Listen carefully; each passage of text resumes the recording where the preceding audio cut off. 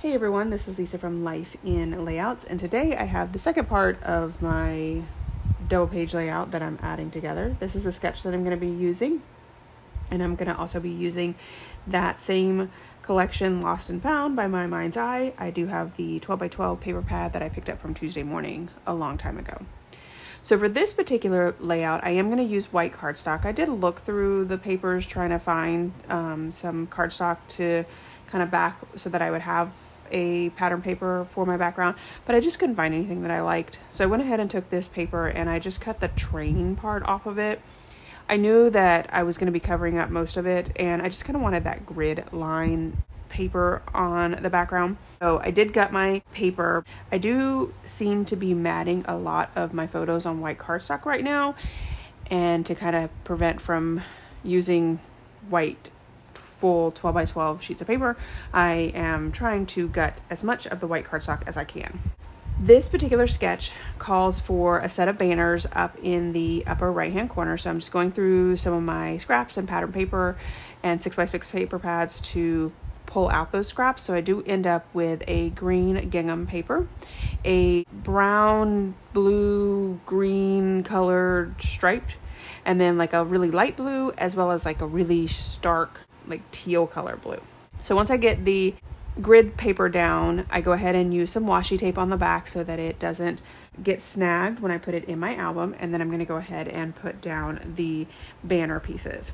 The green gingham paper is super big, and it does call for one larger banner and then kind of 3 smaller ones, and then it also does call for some stitching. So once I get these down, I do ink them in the black soot as well, and this is going to tie into the layout that I did with my mom and Eli from the same day. So I did kind of struggle a little bit with some of these banner pieces because they just didn't want to lay down properly. I finally get them down, and then I go ahead and use my 0 centering ruler. It does have some holes in it. It is linked below if you would like to pick up this particular ruler. It has many uses. I use it for punching holes when I'm doing my stitching. It also has lines for you to be able to do your journaling on, so you can write in pencil those journaling lines, and then you can write with it and then erase them if needed. So for this particular one, I'm going to go ahead and just do 2 lines across the banner pieces, and then I have this sage color thread that I'm going to do a simple back stitch with those 2 stripe pieces. So I did zoom in quite a bit so that you can kind of see some of the details if you haven't done a back stitch before. The sketch itself calls for 3 2x3 photos, so I'm going to go ahead and cut those out. And I had zoomed in so much and I forgot to zoom out. And then I am looking for the photo and I cannot find it anywhere. I have no idea what happened. It was in the list. Like, I even went on to the Walmart app and saw that the photo was there, but it is nowhere near anywhere in any of the photos. I looked several times. So I asked my mom if she would reprint it for me, because she does print at home and I just wanted to get it done. So she does do that, and she brings it to me and I add it. And it's actually kind of funny because you can definitely tell the difference between them, because the photos from Walmart are a lot darker and have more of a richer tone, whereas the photo that she printed is a lot lighter. And I, at this point, am just going with it. I am okay. It's the photo that is there. I do go ahead and back it, so I just went ahead and put the mat down. Is a far away photo of Eli and his mom, and then the 3 photos that you can see there, the 2x3s, are really close ups. So I'm just like, it is what it is, and I am not going to stress it. The photos are scrapped. They are going to go in the album, and we're going to be good with it. So I do go ahead and put the 3 smaller photos up on fun foam, and I do cut out a strip of the fun foam on one of them, because when it lays over the thread, even though the thread is not that thick, it doesn't lay right. So I just went ahead and cut out a strip for it. And as I am looking at this layout, I just realized that I totally missed one little hole. It's in the lower left-hand corner. Can you see it? I missed a hole. So there is like one spot there that doesn't have threading. Again, I'm just going to go with it. So I have all of the photos down. now I'm working on the title. The title is going to be Sweet Life. There were these little banner pieces that came with the ephemera pack, and it said the word sweet. And then I found the stickers in like a really pretty navy blue that has like glitter on it.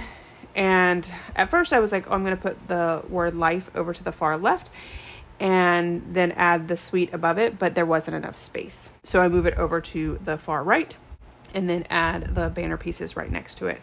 I did also pull out a blue heart and add it down to the bottom cluster so that I could have that navy color in both clusters. So of course I struggle with the title, because if I don't struggle with things, then obviously I didn't do the layout.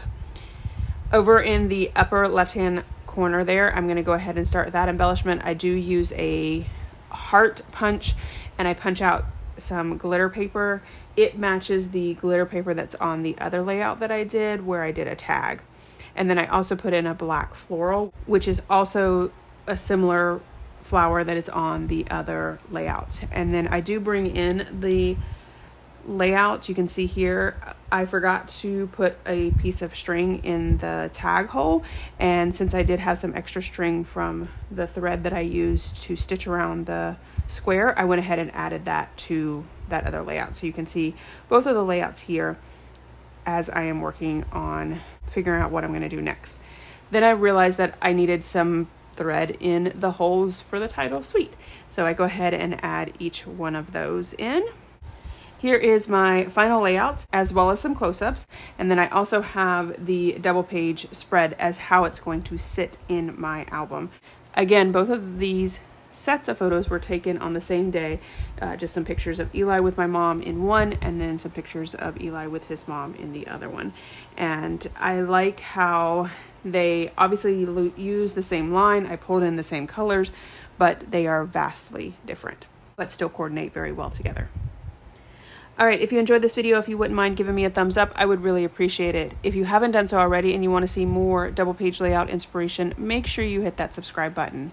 Thanks everyone for watching, and I hope that you have a scrappy day.